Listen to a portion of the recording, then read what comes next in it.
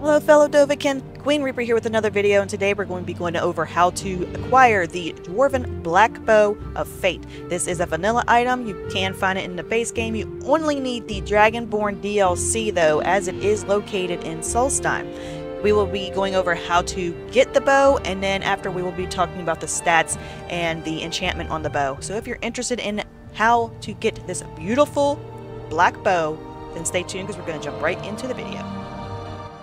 So the bow is located in the Kagramez ruins. We will need Kagramez resonance gems in order to get the bow. There are 5 total on the island, but we only need 4. I'm going to be going over the 4 easiest ones to acquire. And the first one, you're going to go over here to talk to Revis Sarvani. He is over by the Silt Strider. He has a very short dialogue talking about his Silt Strider, and then he's going to have the option to ask him what he has for sale. He will have one of the gems available to purchase, so you're going to go ahead and buy that one. Once you have that one, then we're going to move on to our next location. The next one is located in the Chardic, and this one's a little tricky. If you've not come to Solstheim yet, you will need to go back to Tel Mithrin and talk to the Dunmer Neeloth. He will start the quest line, The Path of Knowledge, and accompany you here to the ruins and grant you access inside. Once inside, simply go to the room to the right where the lift does, use the lift, and go down into the ruins. Getting inside is pretty straightforward. Just follow the hallway down into the main area. Go down there, the stairs, and just to the right will be a little platform with 2 control pedestals. He will have access to one of the cubes that you need to activate the pedestals. Putting the cube on the pedestals will either rise or lower your water level. The room that we need to access is to the right under the water, so we're going to need to lower our water all the way down by placing a cube on both control panels, which will drop the water level all the way down.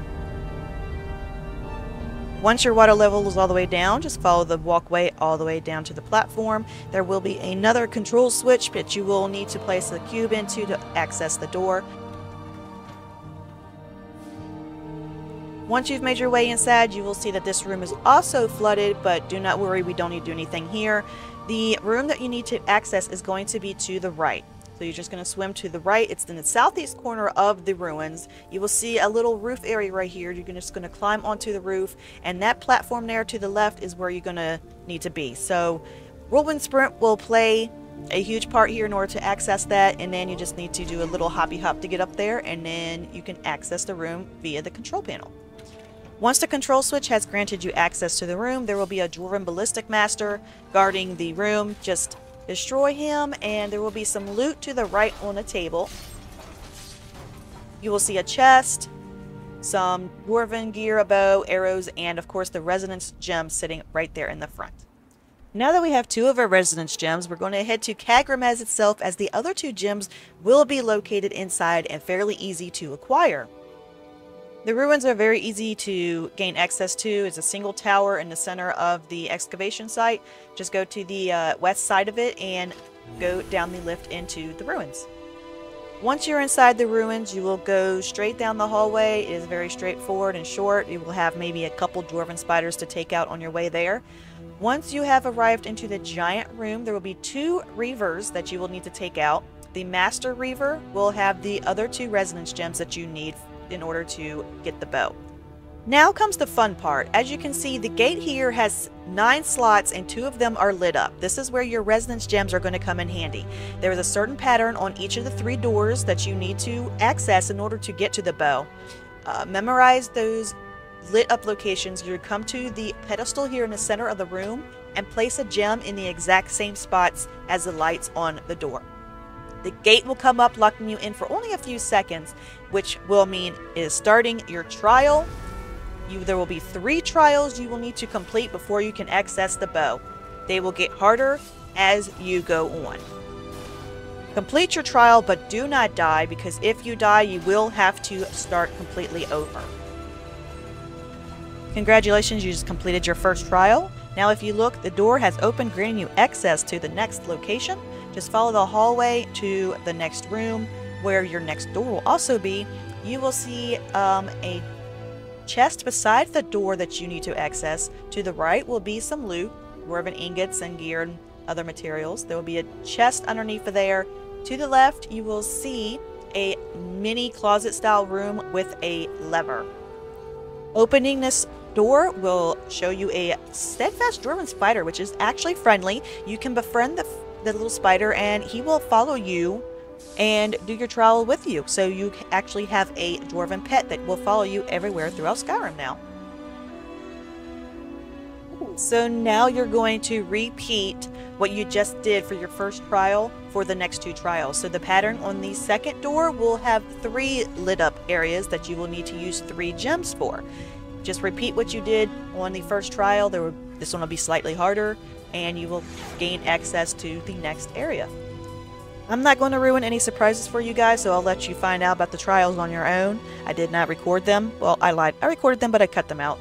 But once you have completed your second trial, go through that room, down the hallway into your next room, which will be very similar to the first one. You will find a chest to the right and, of course, another door with a Dwarven spear. You can befriend him or the spider. You cannot have both. You will need to get rid of the spider in order to have the sphere follow around, though. Again, you will notice that the third and final door has 4 lit up areas on it, which is what we need the 4 residence gems for. So just hustle back to the main corridor again, place your gems, and prepare for your third and final trial, which will be the hardest and will grant you access to the room containing the Dwarven Black Bow of Fate. Again, I'm not going to spoil any surprises for you guys, but once you have completed all 3 trials, head back up the hallway through your other 2 rooms and you will come to the final room, which will have a dead centurion in the center of the floor. You will see a platform with Dwarven ingots, flawless diamonds, ebony arrows, and of course the Dwarven Black Bow of Fate. As you can see, it is a Dwarven style bow. However, it gets its coloration because the bow itself is made out of ebony ingots, not Dwarven ingot. You can also see that the bow has beautiful marbly effect on either side of the grip on the bow. Here I will show you a close-up of it, and you can also notice that on either side of the grip there are amber colored markings that slowly fade in and out of the bow at all times.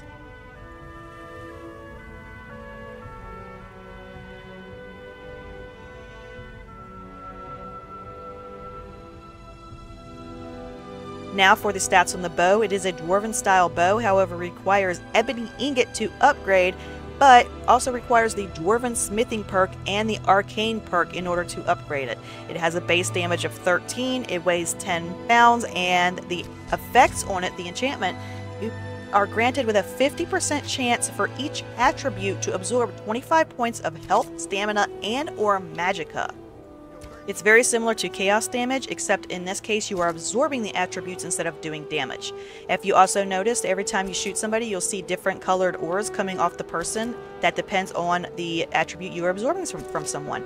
Blue is magicka, red is health, green is stamina. Sometimes you'll get all 3, meaning you are absorbing all 3 attributes from your target. Alright guys, that's going to be it for the video. I hope this was helpful for you. If it was, make sure you hit the thumbs up button. Drop a comment down below if this is one of your favorite bows, or if you didn't even know about the bow. Make sure you subscribe to the channel, as I will have more Skyrim and other gaming related content coming.